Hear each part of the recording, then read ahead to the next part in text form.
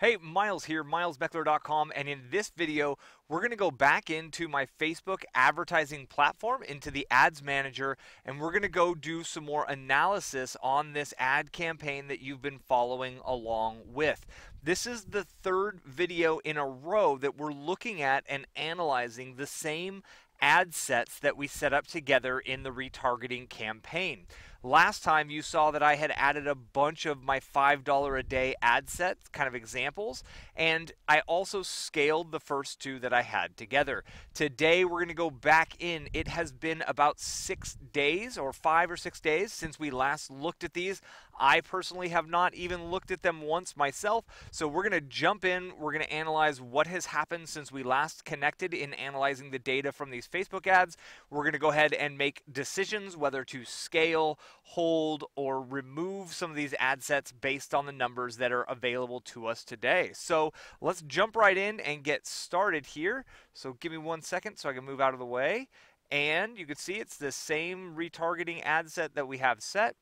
And if you just be patient with me, I am running on a data tethering, but it looks like we got a good connection. So you can see these were the first two that I set up, and these were the two that I scaled. And then below all of these interests are the $5 a day ad sets.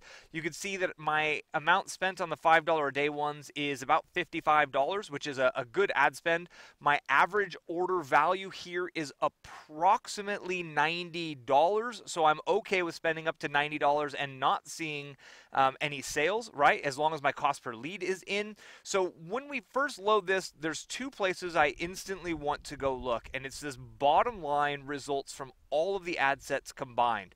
And the first one I look at is my cost per lead. So right here you can see my cost per lead is 38 cents per lead for a total of about 3,800 leads at this point. I am cool with that number. So based on my cost per lead, all of this in aggregate, right, all 19 of these ad sets working together are well within my cost per lead KPI. So right away, I'm stoked and I'm happy to kind of let these run. But now the question is, what can we scale and what do we need to remove? So that's when we go over here to the cost per new customer column. And you can see right here, this top one, this lookalike, is one that I scaled the most. I put this one up to $25 a day because of the numbers that it gave. I did that in the last video, and this one was scaled up to $15 per day. So now we go all the way over here to the right, and you can see I'm only getting new customers on this retargeting one at $210 each. That's way outside of my KPI. The good news is I'm getting $50 customers here still, even after upping that. You can see I brought in 6 new customers. Each one of these is worth about $90 to me. So I'm making, about $45 per customer on that one times 6. So that's a good ROI for me. This one's not golden. My number down here, my total ad set number, is out of my KPI. So I'm actually going to turn off this retargeting one right here. So now that's off, and that's my website retargeting, and I'm okay to leave that off because I've got another idea, another ad set that I want to run to those people. So I'm not saying that they don't work. I've had that ad set, that exact audience working in the past. Just right now, from the time I entered the auction and the way this is structured, if for some reason isn't working, I've had times in the past where this lookalike didn't work and all of a sudden this is working today. This is the game, so I'm adapting with it. So now you can also see as we scroll down, I've got a lot of these $5. Every one of these ones right here on the $5 ad sets, these are ones that have generated sales, and you can see I've got a lot of sales coming in here at $55, and I could double that pretty easily and still be within my KPI. So I am going to scale each one of those, but you notice if I go to the bottom here, my per action number hasn't changed, and you can still see it's got this one that I turned off. It moved it to the bottom. What you want to do when you start turning them off is come up here to the filters, click on the delivery, and then click on active. And what it's going to do is it's actually going to remove that ad set from it. So now you can see that one ad set that was off is actually gone, and now it recalculates all of my numbers based on the ad sets that are only here. And you can see I've still got about $103 per customer, so this number is not sorted.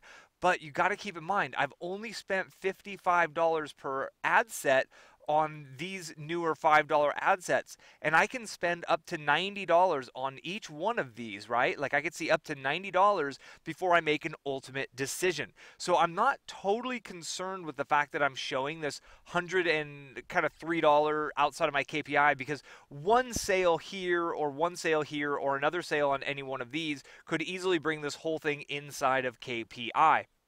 At $5 per day on an ad set that still has $35 to go, I can let this run for another week. So I literally at $5 a day have another week that I'm able to let those ones run before I need to make an executive decision on any of these. The reason I'm able to let it run for another week, again, is because my cost per lead is good. If my cost per lead was not within my KPI, then I would be adjusting more aggressively before spending the $90 or the cost, the average kind of income per new customer. I hope that makes sense. I've said it about 3 or 4 times in a few different ways here. So now what I'm going to do is I want to go into each one of these and I want to increase my budget for each one of these that's working well. And on this top one, since I'm still well within my KPI, and you can see that's actually my best performing campaign, it's got the best cost there, I'm going to start by increasing my amount of spend on that. I am going to increase this one by another $10 per day. And I am happy to kind of just throw the money at the ones that are working. And that's the whole goal here, is to really just work more on what's working and kind of like remove the ones that aren't working. So then I go down, I find my next ad set. I'm going to click on it just to highlight it. And my next ad set that has a new customer. And I'm going to go over here and I'm going to bump this up by $5. And I want this one to be $10 per day. And I'm going to repeat this process. I believe the one right below it was another ad set that had one. And that one is. And now let's get to this one. And you can see I've got one customer there on this. Perfect. I want to add some more money to this ad set. And I'm going to scale this one to $10 per day. Click that. It goes ahead and resets it. I come over. What's the next one? It's this one down here. So I'm going to click and scroll back and set it up to $10 a day. Now, if you're watching these videos and you're like, man, Miles, you make it look easy, right? It seems so simple. I want to let you know that it actually is, right? The things that are really working for me, that if you're just starting, that you're going to have to dial in, is the fact that my funnel is highly optimized. I have, over the course of the last few years, found a really compelling opt-in and a really compelling one-time offer for my audience. And what that allows me to do is really only focus on the advertisement side. If you're just starting off, if you have an untested funnel, you're going to be doing a little bit more work, kind of doing split testing and conversion optimization on your site at the exact same time. But I've kind of made it over those hurdles. And again, you know, it's important to remember, like, I'm a professional at this, right? I've been doing this full time, right? I've been full time online since 2010. I've been running Facebook advertising for, I don't know, 6 years, 5 years now. So I've got it down, and I'm trying to make it as easy as possible so you can understand kind of what it takes, right? And if you've watched this series of videos, it is technically really easy, especially when you get your funnel dialed. And if you're working on a few other things at the same time to get started and you're feeling like you're juggling a few more balls, you got a few more things in the air, you're spinning a few extra plates that you don't feel very comfortable with, know that I was there, right? That was a part of my path to getting to this point, to where I can only focus on these ad campaigns. I can get them dialed in such a manner that I literally am able to just kind of show up maybe once a week or once every 4 or 5 days, make a small tweak, and then disappear into the woods and go camping, which I'm camping right now. You can see my new solar panel right there behind me. We're running off of solar right now, which is kind of fun. Total random comment.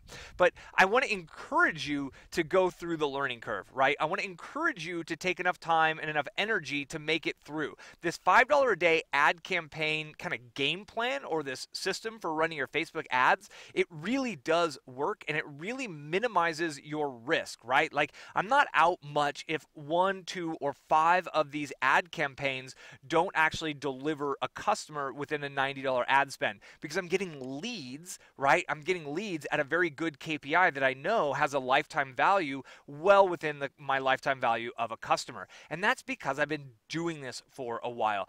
If you're just getting started, know that these $5 a day ad campaigns drive great traffic for you to run split tests on your opt-in page, it's great traffic for you to run split tests on your OTO. When your opt-in page is converting at 40 or 50% and your OTO is converting at 1.5 to 3%, you really have the numbers kind of dialed in a way that all you're really going to need to focus on is the ads. Once you get those running, it really is kind of maintenance and momentum mode where you're not really messing with things too much. It doesn't take that much action on your part to really get the long-term results that you desire from your Facebook advertising campaigns. It can take months, maybe years, depending on where you're at, what your niche is, and how much experience you have with copywriting and these kinds of things, but it's worth it in the long run to figure it all out. So if you'd like to see a little bit more inside of my funnel, if you want to see behind the scenes of my funnel, my one-click upsell, and my ads themselves, you can go ahead and go to milesbeckler.com/FB ads, FBADS, right? I'll go ahead and put a link up here at the end. In the end screen, it'll be a thumbs up, or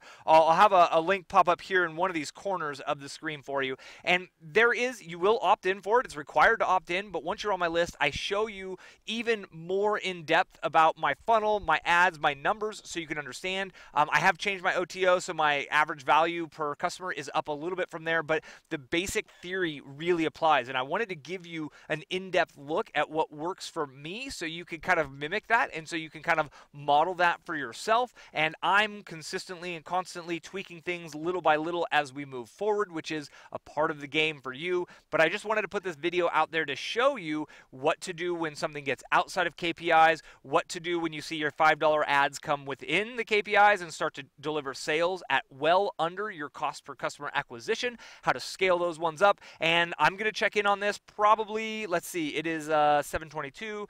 I'm thinking I'm probably going to check in before the end of the month, and if it's noteworthy and worthy of bringing you along with another video on what's going on with this, I will absolutely bring you along to keep you informed so you can kind of use what I'm doing to help you lay a foundation, an infrastructure, a mental framework for you to plug into your ad sets, your Facebook ad campaigns, because my goal here is to help you achieve success with your Facebook advertising and ultimately with your online business. I really do appreciate your time. Thank you for watching. If you enjoyed this video, please give it a thumbs up here in YouTube. Helps me get the reach out on this, and my whole goal here is simply to get the right way to do things out into the world. Obviously, there's many ways to run successful Facebook ads. This is obviously, clearly, as you just saw, working wonders for me in my business. So I really want to just share this information with anybody else who's interested. I thank you. If you have questions, hit me in the comments. I will try to answer them when I have service, and I look forward to connecting with you on the next video. Thanks again.